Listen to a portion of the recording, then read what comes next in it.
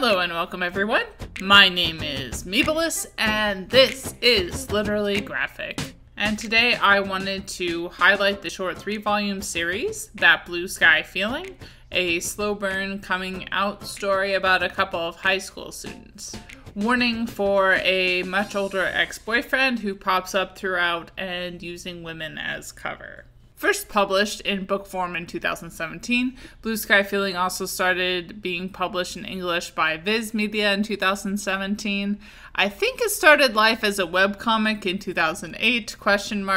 It's been hard to track down as much details about the creator in English and the creative process than usual.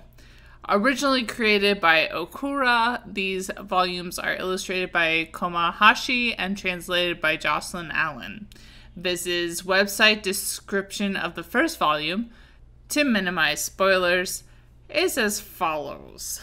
When Noshiro transfers to a new school, he meets Sanada, a loner who doesn't seem to have friends, or want any.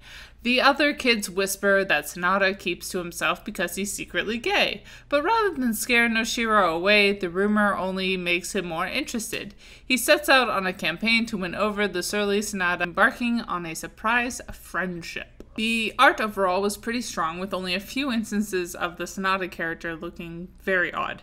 I felt like it really matched the tone of the story overall. Gender, as sadly usual, is a strictly binary affair. That said, we do touch on either end of the binary, and the representation of gay characters in Japan was very interesting. Not historically a huge fan of BL, I am trying to dip my toes in whenever I come across something that interests me. I've certainly read more than enough slow realization of attraction stories from a hetero perspective to fill another 2 lifetimes, but as someone who was a repressed queer kid growing up, I'll probably never get tired of stories like that. What can I say?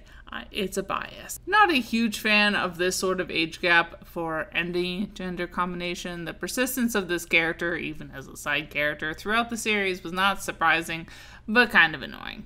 As with most manga, race is not touched upon at all in this series. Class and ability and disability is similarly overlooked. I'm rating each volume in the series 3 out of 5 stars. Bye y'all, keep reading and resist white supremacy. And as always, Literally Graphic is recorded on the traditional territory of the Mississaugas of the Credit First Nation and Anishinaabe people, the Haudenosaunee Confederacy, and the Huron-Wendat Nation.